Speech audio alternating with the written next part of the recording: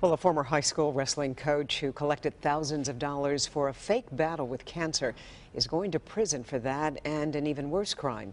This T-shirt design is just an example of the outpouring of support Zach Jones received from the community that believed he had leukemia.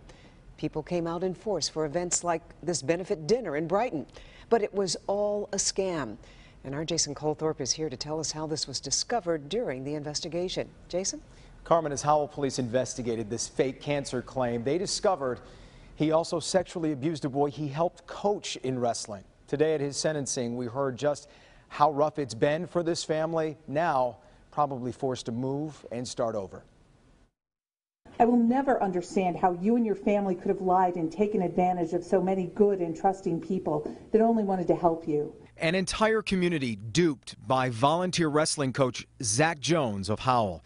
Today he answered for faking leukemia and then sexually abusing a 13-year-old boy whose family had taken him in while they thought he was dying. The prosecutor read a statement from that family today. The hurt and pain caused our family is beyond anything words can express. We trusted you.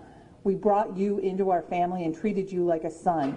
You are a predator in the worst form of the word. The victim also wrote a letter in which he talks about first idolizing Jones and then wishing how he'd never asked for his number to talk about wrestling.